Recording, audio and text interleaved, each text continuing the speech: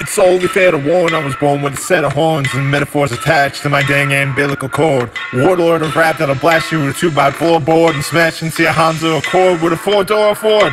But I'm more towards driving up a propeller to chop a fella to mozzarella, worse than a helicopter propeller.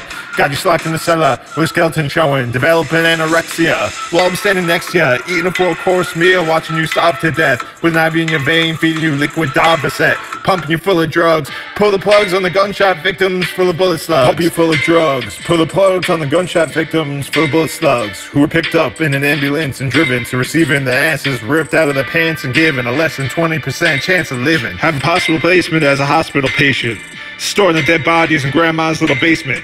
Dr. Kevorkian has arrived to perform an autopsy on you while you scream, "I'm still alive!" Grabbing a rusty scalpel in through the top of your scalp and pulling your Adam's apple out through your mouth.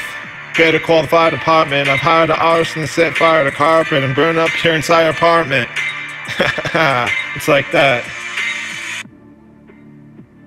Storing the dead bodies in grandma's little basement. Dr. Kevorkian has arrived to perform an autopsy on you while you scream, "I'm still alive!"